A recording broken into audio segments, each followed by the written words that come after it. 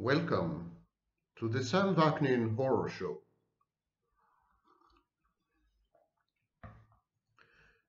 There's one question that keeps you awake at night. One question that nearly drives you insane. One query, the answer to which you must have, whatever the cost may be. Even if it takes watching one of my videos, so be it. You need the answer, and you need the answer now. And the question is the SOB happy? Is the narcissist content, satisfied, gratified, happy-go-lucky? Or is he depressed? Karmically, the karma got him. Is he sad? Is he downcast? Is he disabled by his own internal dynamics, grief, narcissistic injuries, and mortification? So which is it? Happy or depressed? And I'll give you a typical Jewish answer. Both. You know, 2 Jews, 3 opinions. And so here we are. The narcissist is both happy and depressed at the very same moment, simultaneously, concurrently. How is this possible, you ask? How can anyone be happy and depressed at the very same moment? Aren't these 2 mutually exclusive states of mind, moods? You're forgetting that the narcissist is God. He's all-powerful. Everything is within his remit and ambit. He can accomplish and do anything he wants. He can even decide to be happy and depressed at the same time, and no one can prevent him from accomplishing this counterintuitive task. So, because narcissists can do anything, know everything, are perfect, they are the only subspecies of humans who have something which I call affective ambivalence. And if you're wondering what is affective ambivalence, you're not the only ones. Because hitherto, we knew of emotional ambivalence. Emotional ambivalence is when you hold simultaneously 2 conflicting emotions directed at the same person or situation or place. So, you hate your narcissist, but you also love him. Love-hate relationships with mommy, with daddy, with your narcissist. This is an example of emotional ambivalence. But what on earth is affective ambivalence? Don't bother to look online. Don't ask anyone, because I've just come up with it. Affective ambivalence is when you simultaneously hold 2 moods, 2 affects. So simultaneously happy and depressed. Simultaneously, you're up and down. Affective ambivalence is when you have 2 conditions of affect, conditions of mood, which subsist or coexist at the same time towards the same target. Now, this sounds an impossibility. But before Freud came with emotional ambivalence, people thought that emotional ambivalence was impossible. They said, how can you hate and love the same person at the same time? And now we know it's extremely common. I think affective ambivalence might gain this status in due time. But let us go back to our favorite topic, the narcissist, or at least my favorite topic, the narcissist. First of all, let it be clear. Affective ambivalence is not typical only of narcissists. It's actually, I would say, typical of most personality disorders. For example, avoidant personality disorder, schizoid personality disorder, and of course, antisocial personality disorder, borderline personality disorder, histrionic, schizotypal, paranoid. They all display affective ambivalence. They all harbor, entertain, contain mutually exclusive, mutually contradictory moods at the very same time. In many personality disorders, we have approach-avoidant behavior, approach-avoidance behavior. These people with cluster B and other personality disorder approach you, and then when you respond favorably to the approach, they avoid you, and then they approach you again. Approach avoidance. They are repetition compulsions. They keep repeating the same set of behaviors, the same speech acts, never mind how counterproductive, self-defeating, or even self-destructive this pattern is. They keep repeating it, and this is what Freud called repetition compulsion. They have identity disturbance. They don't have a clear core of identity. They shift between identities, and the shifts can be mind-boggling. They shift between values. They shift between convictions and preferences. They shift between moods and affects. They shift between emotions and cognitions. And so they have something which we call alternating self-states. You're beginning to see that these people are highly unstable. Their internal landscape, internal environment is very, very disorganized and chaotic. And this internal chaos is fully reflected in their behaviors, in their conduct, in their choices, in their decisions, in their relationships. And it is this chaos that leads to affective ambivalence. To remind you, affective ambivalence is two concurrently experienced moods or affects which contradict each other and are usually mutually exclusive. Healthy, normal people experience one mood at a time. But what if you don't have an identity? What if you don't have a core? What if your identity is very disturbed? What if you're fractured and fragmented? What if you have self-states, several self-states, not only one? Well, each of these fragments and each of these self-states can have its own mood. And because they all coexist, you can have multiple moods simultaneously because there's no you. There's nobody there.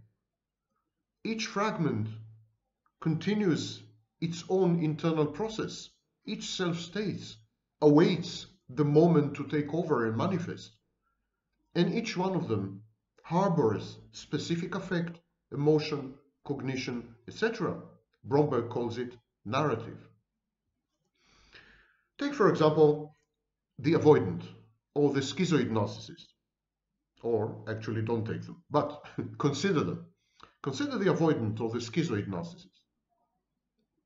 They endure simultaneous, dissonant, ego-syntonic happiness, gratification, and satisfaction, and ego-dystonic, depression and regret. Let's break this down, because these are very big $10 words. At the same time, they're happy, they're gratified, they're satisfied, and so they're ego-syntonic. They feel good, they feel comfortable, they want to go on in this state of mind. But at the same time, concurrently, they're depressed. And that is, of course, ego-dystonic. That's bad. It's a bad feeling. It's an uncomfortable feeling. Or they regret things. And that's also an uncomfortable feeling. So at the same time, they're happy, ego-syntonic, gratified, satisfied, and depressed, sad, down, angry, regretful. And this creates a dissonance. This creates a clash, an inner conflict between the competing moods. Essentially, a civil war between the self-states, with the moods and affects as proxies. But why would someone who is happy, gratified, satisfied, why would someone like that be depressed? What regrets would someone like that have? Why would you regret becoming happy? or gratified or satisfied? Well, it's because the costs of becoming happy, the cost of attaining contentment, gratification and satisfaction, happiness, the cost that these people pay are very high. Healthy people, when they become happy, when they attain happiness and contentment, they pay a cost, of course. Everything has an opportunity cost. But these costs are minimal. And they are well compensated for by the state of happiness. In other words, the price of happiness is worth the price, whatever it is, in healthy people, normal people. But with personality disordered people, the costs sometimes, frequently actually, far outweigh the price of happiness, gratification, and satisfaction. Consider, for example, the schizoid narcissist. In order for him to be happy, he needs to cut off all human contact and all interactions with everyone around him, including his so-called intimate partner. He needs to isolate himself, to be totally, solipsistically, alone, a single atom in a totally empty universe. So he pays a horrendous cost because we are all social animals. Even schizoid narcissists, even schizoids, are essentially social.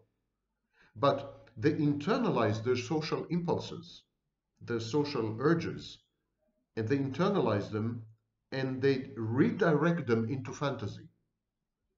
They have a fantasy social life. But that's a huge price to pay. To not talk to anyone, to not sleep with anyone, to not be intimate with anyone, to not be friends with anyone, to not trust and confide in anyone.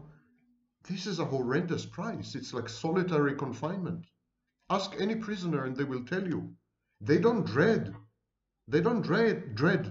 weapons in prison. They don't dread anything. The thing they fear most is solitary confinement. And so the schizoid narcissist willingly, voluntarily submits himself to solitary confinement in order to satisfy his schizoid style or his schizoid personality disorder and be happy. The schizoid is happy only when he is alone. But in order to be alone and to be happy, he pays a horrendous, terrifying price in social isolation. So simultaneously, he is happy that he is alone, and he is unhappy that he has had to pay this price. He is depressed. And he is depressed at how disabled he is, how abnormal he is, what he misses out in life. It depresses him. He is unhappy about this. But these are the costs of being alone. And he can be happy only if he's alone. Consider, for example, the borderline. She's happy and unhappy at the same time. She's happy only when she is with an intimate partner.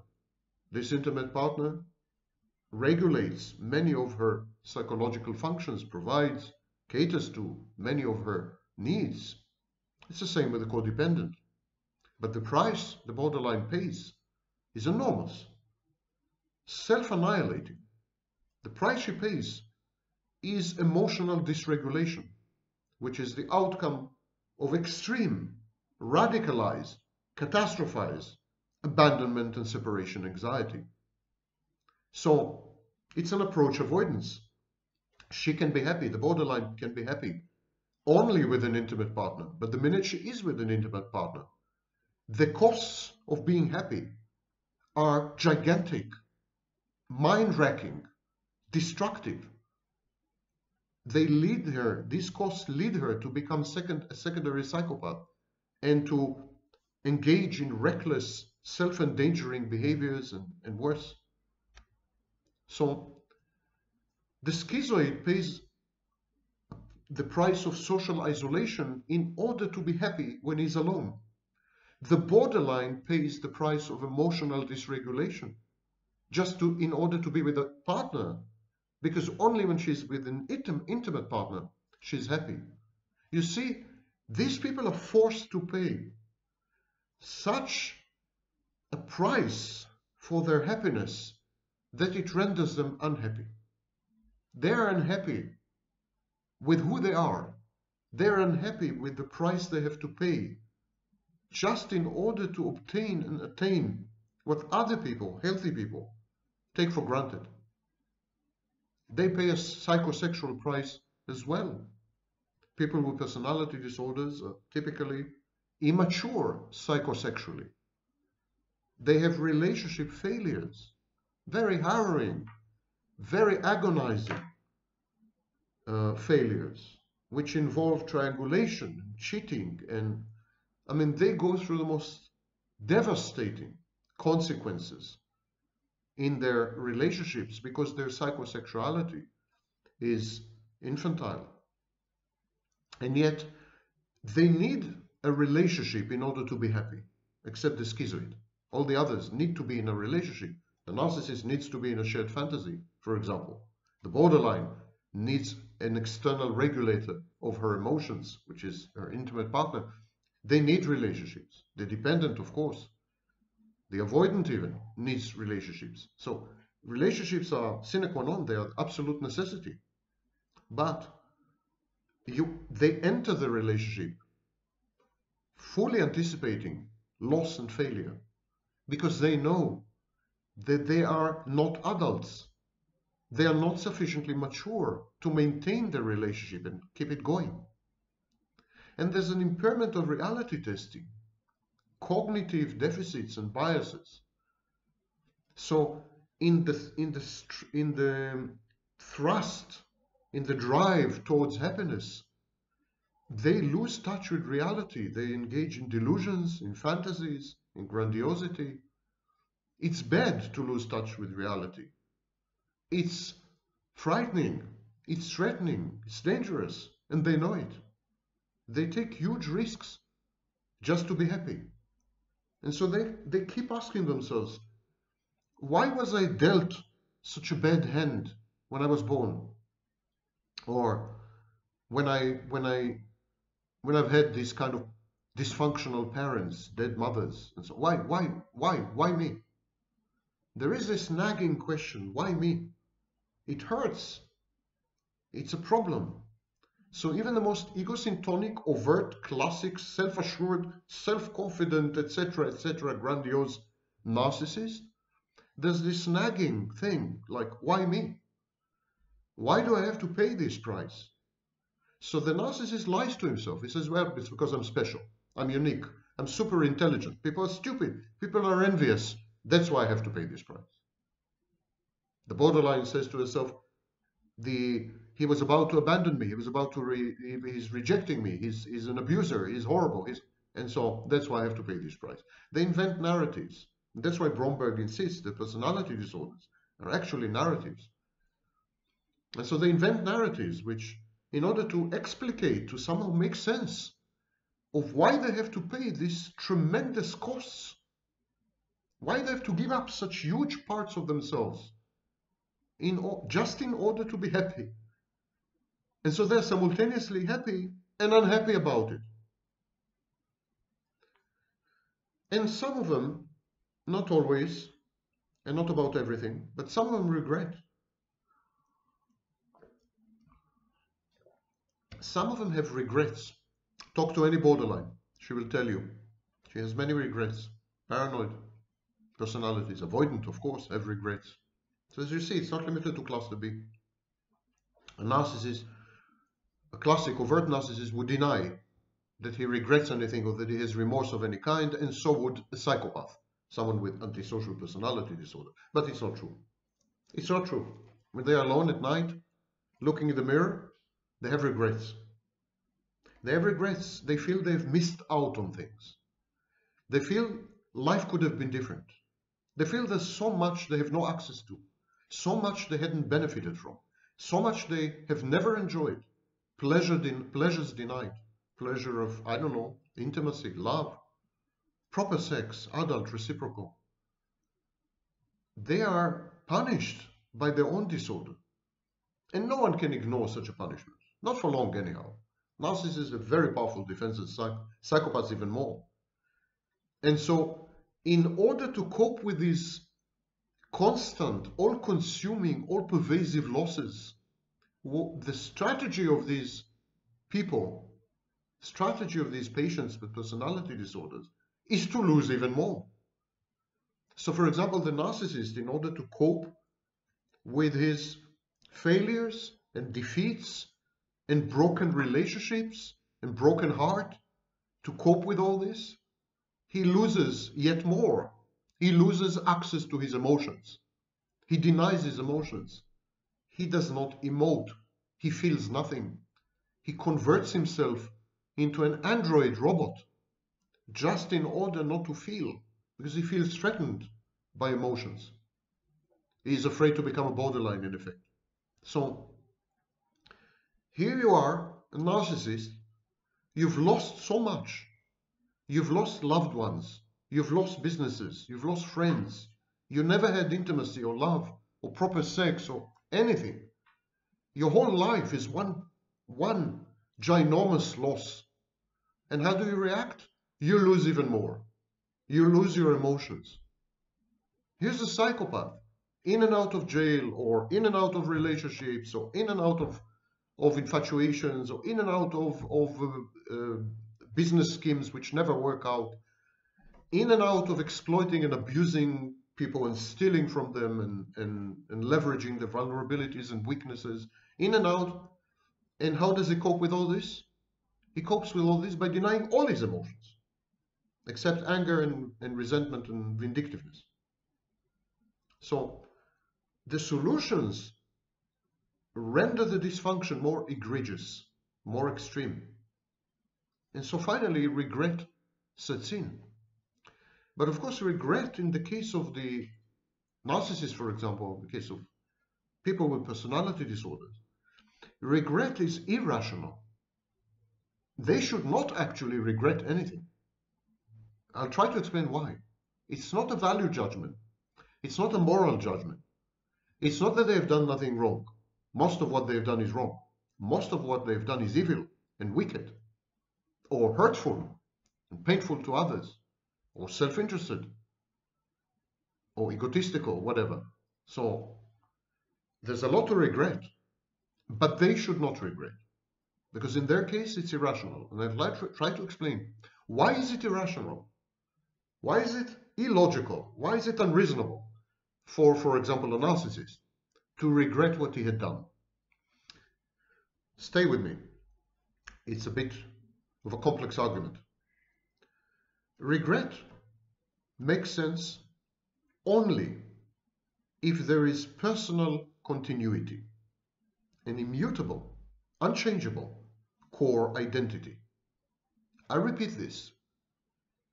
Regret, remorse, feeling bad about what you've done makes sense only if you have personal continuity. You're one and the same person all the time.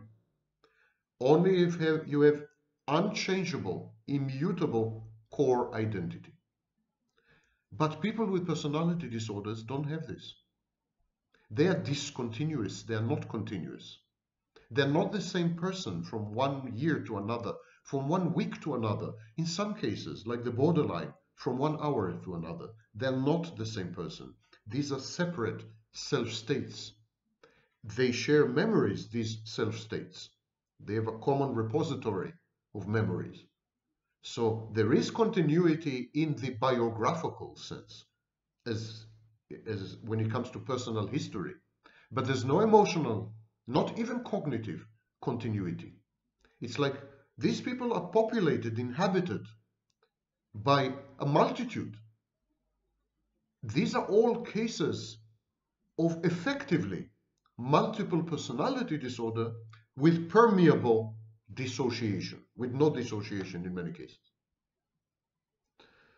And so consider, for example, the narcissist. One day, on Wednesday, he's person A. On Thursday, he's person B. person A did something wrong. Should person B feel bad about it? Why? Person B is not person A. Why should person B feel bad about something person A had done the day before? Indeed, when you talk to narcissists, they will tell you, I didn't do anything wrong. I shouldn't be punished. It's unjust. It's unfair.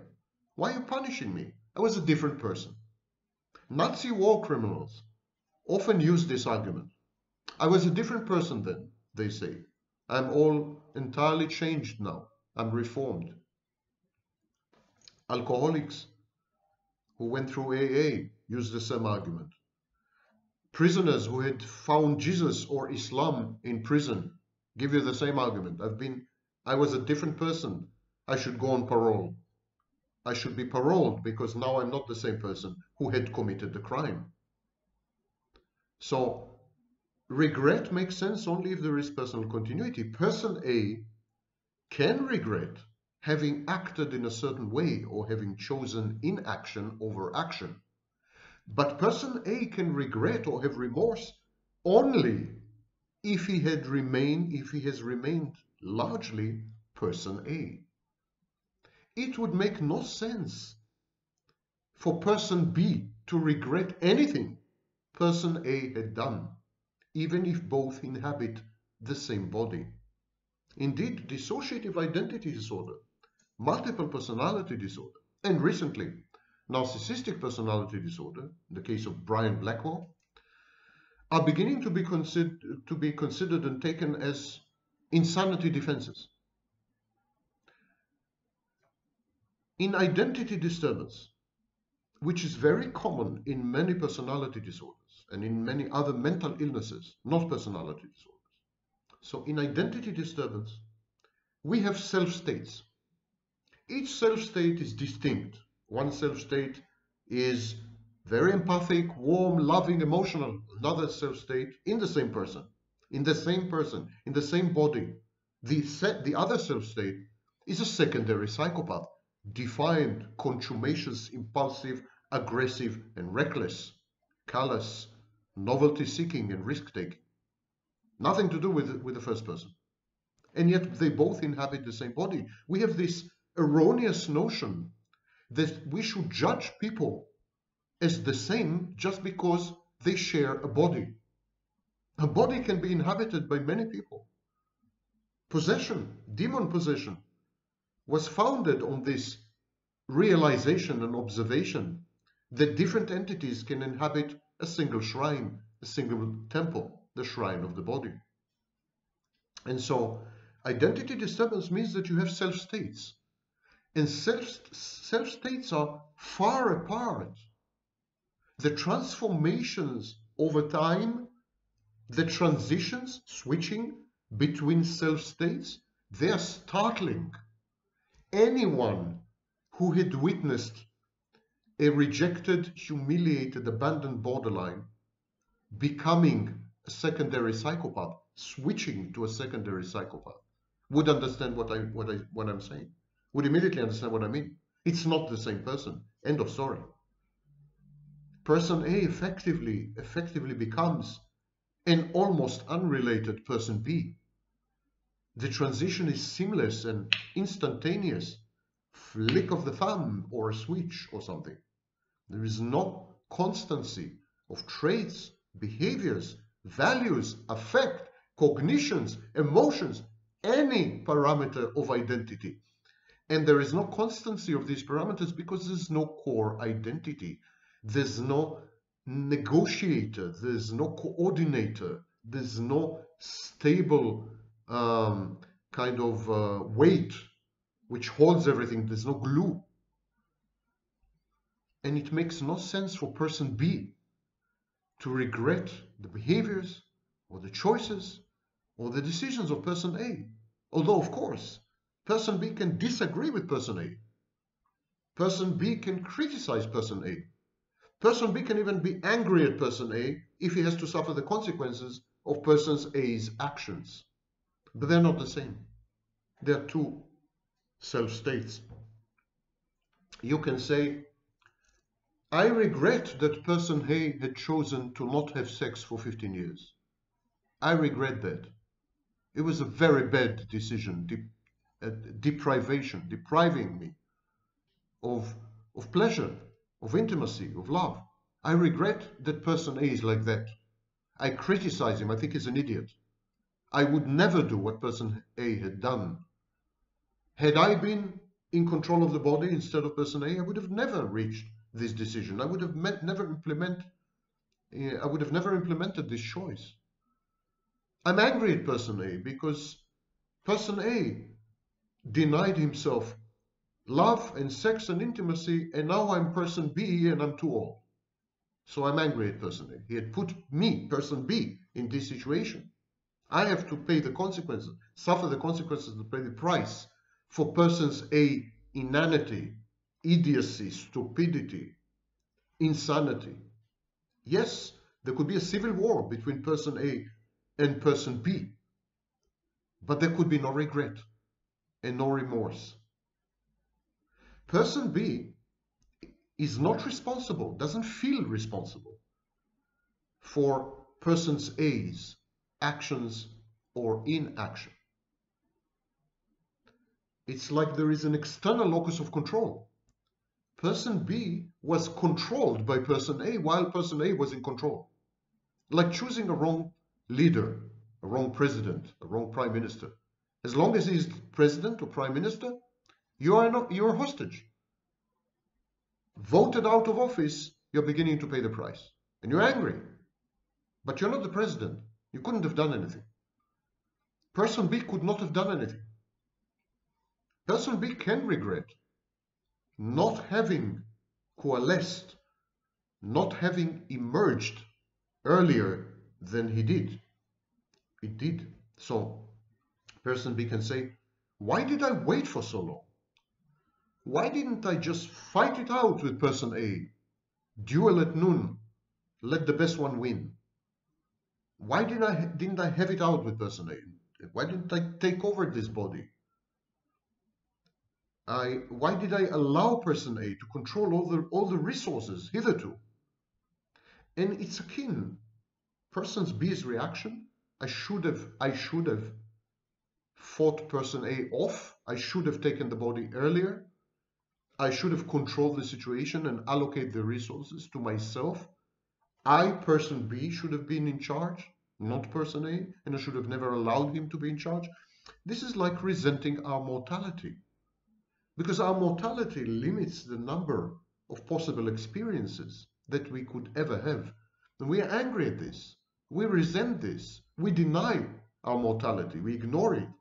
We live every day as though there's no tomorrow. We live every day as though we're going to live forever. And we behave this way because we can't accept that the set of all possible experiences is limited by our longevity. It's the same with person B. Person B is angry at person A because person A had absconded with, stolen from him many years of his life. In this sense, person A is person's B mortality because person A had stolen time from person B. There is a problem of time. I've dealt with it in a previous video. Kernberg had written about it. I had written about it years before Kernberg. There is a problem of the perception of time, the allocation of time, because there are so many self-states. There is a problem to manage time. To manage time constructively, productively, self-efficaciously, but also to experience time. The self-states share memories, but they can't share time. So many of them have a very distorted perception of time. When does it start? When does it end? Where does it lead? They don't have these concepts. They are time discontinuous. It's kind of malignant mindfulness. They're constantly in the present. And so the only regret person B can have is that he hadn't, dumped person A, disposed of him, unseated him much earlier. But what person B should understand is that person B could not have emerged, could not have exited earlier, could not have taken over the body earlier. Because if he could have, he would have. The fact that person B took so long to emerge, the fact that person B emerged only under given circumstances, proves that it could not have emerged earlier or under different circumstances. The thing is, if you can, you do. In psychology, if a process can manifest, it does. If something can happen, it does. If an emotion has to erupt, it erupts. If anything can happen, it does. And if things don't happen, they die. They're discarded. It's called the economy of the psyche, or the economy of psychological economy.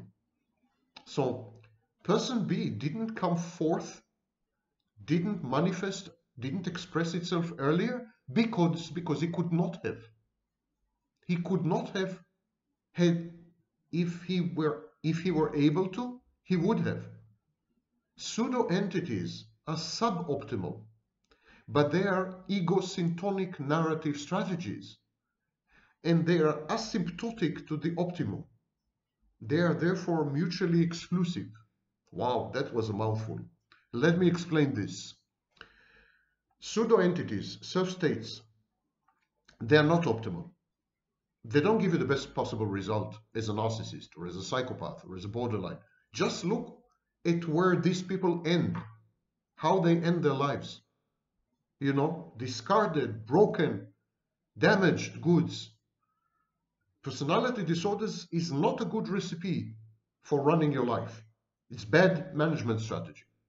So pseudo entities, pseudo identities, these are very bad, very wrong, very inefficient methods of allocating resources. They are not optimal, they are suboptimal, but they're ego-syntonic. The person feels good with the solution chosen, with the self-state which had exited or emerged. So the person, the narcissist, for example, would be happy with person A. The borderline would be happy with the secondary psychopath, as long as they're in control, as long as they're the ones who are manifest and expressed. The narrative strategy is ego-syntonic. The narrative strategy of these various competing self-states, each of these self-states makes the personality disordered person happy. Happy. It's important to understand. The function of these self-states is ego-syntony, is to keep the personality disordered patient happy, content, gratified, satisfied, and therefore functional. Could it have been done differently? Of course. These are bad strategies, inefficient, not self-efficacious. But they are the only ones the patient has. So they are suboptimal. You could come up with better solutions, strategies, ideas, maneuvers, but that's it. That's what you have. Take it or leave it. And these strategies, these narratives, are asymptotic to the optimum. In other words, they try to obtain or attain a state of optimum. They try to do their best. They try to secure the best possible outcomes in a given environment or under given circumstances, but they never make it. They never make it. And so these self-states are mutually exclusive.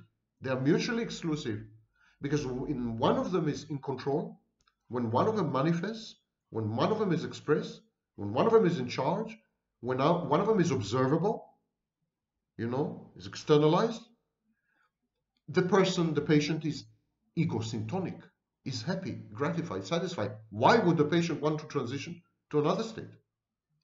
Only when circumstances, environmental circumstances, change in the human environment or the natural environment, only when certain internal processes go awry, only then there is ego-dystony and the person switches to another personhood state. And in that new state, the patient is again happy and sees no need to change. So this is the inner landscape of people with personality disorders. Now, About yesterday's video, it had to do with boredom. I bored you to death and reduced you to nothingness, which gave me enormous ego-syntonic. Right. Some of you asked me, what about psychopaths? Um, the literature says that psychopaths have a low threshold of low tolerance of boredom. So boredom is not good, because yesterday I said that boredom is good. I said boredom is good for you. So you see, boredom is not good. Because, for example, psychopaths, they have a low tolerance of boredom. Well, that's precisely it. It's not the boredom that's the problem. It's the low tolerance of the boredom. When you don't tolerate boredom, you act out, you self-defeat, you self-destruct, you fake, you lie to yourself, you delude yourself in fantasies. You have a multitude of dysfunctional solutions to not tolerating boredom. Let me put it this way. The less you tolerate boredom, the more psychopathic you are. Reverse this sentence. The more you tolerate boredom, the healthier you are. Tolerating boredom is healthy. And a person who seeks boredom, aspires to boredom, is the healthiest of all.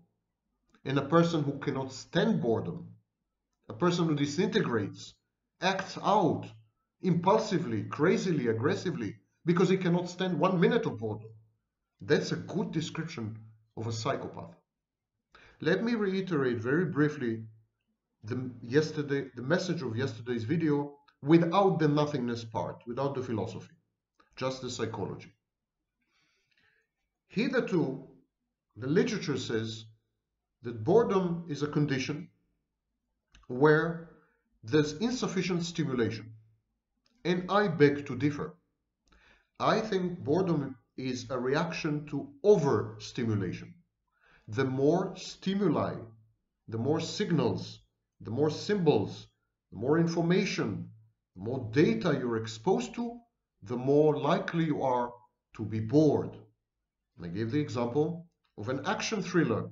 You watch one action thriller, you're excited, you're thrilled, you're interested, and then you watch 20 action thrillers and you're bored. Too much, not too little. Overstimulation, hyperstimulation, direct exposure to life without filtering, without firewalling, without categorical arrangement and classification, direct exposure to the tsunami wave of information and data that life throws at you, this leads to boredom. It leads to boredom through a process called desensitization.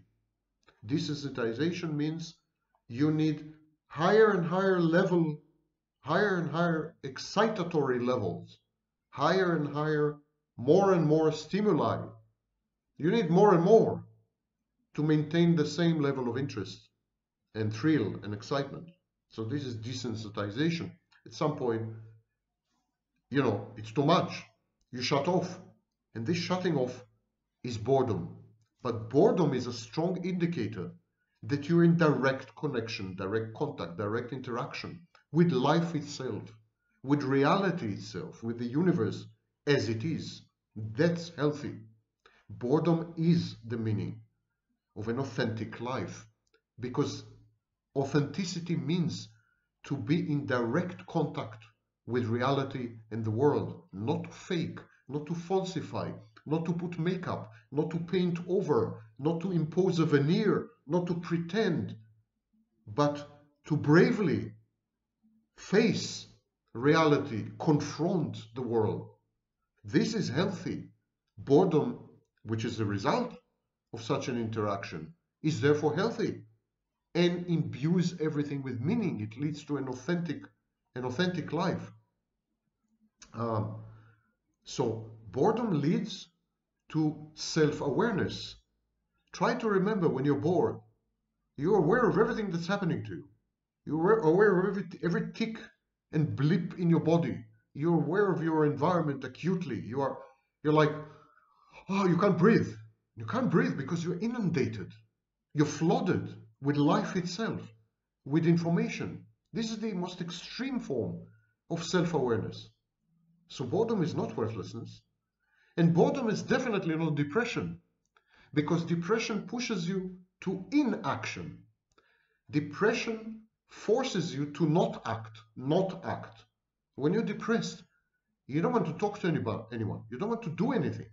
You just want to sleep all day. You want to avoid life. Depression is about withdrawal, about avoidance, about inaction. Boredom pushes you to act.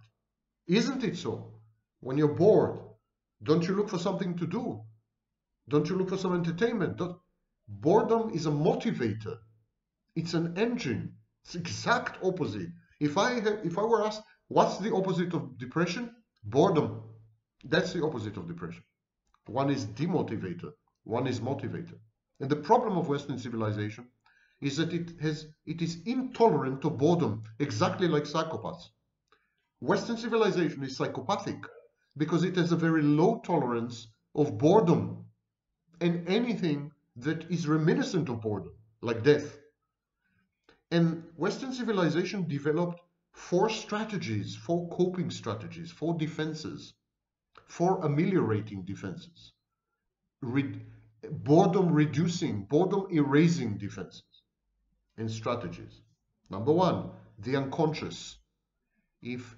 If you are flooded with information, if you're inundated, if you get in touch with reality without a skin, without a firewall, without any filter, it's bad for you.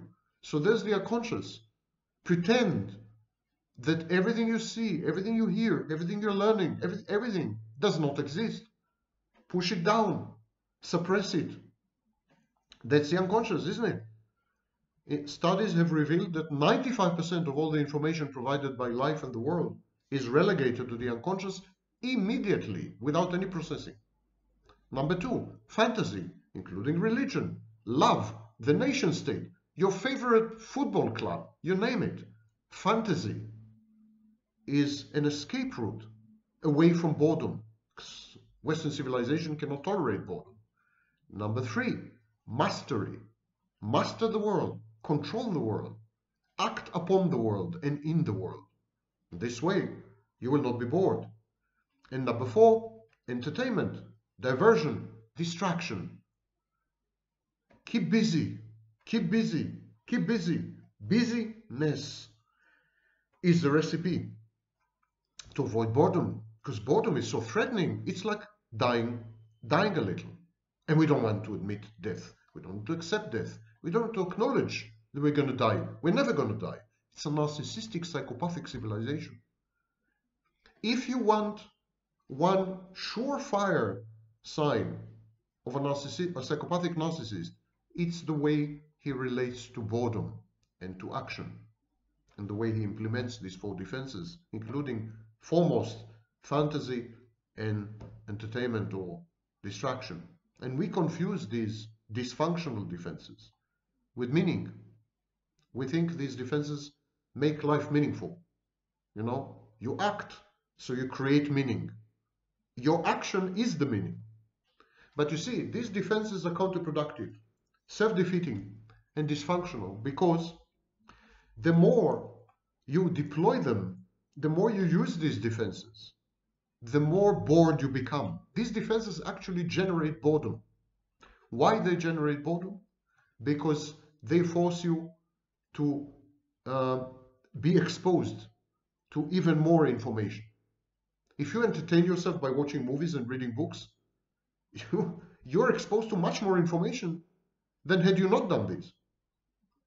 If you engage in fantasy, the information is internalized, but it's still a vast amount of information. So these defenses push you to be exposed actually to more information, irrelevant information, true, addictive information, true, but still information. So these defenses actually generate boredom, and they do not generate meaning. They do not generate meaning, because meaning is an external thing. And if you rely on other people for meaning, you have to ask yourself, where did they get their sense of meaning? They are telling me that what I'm doing is meaningful, but how do they know? How do they know what's meaningful? Someone told them. And who told that person who told them? And there's no end to this. Where did meaning begin? So the defenses of Western culture and civilization against boredom, they are not meaningful.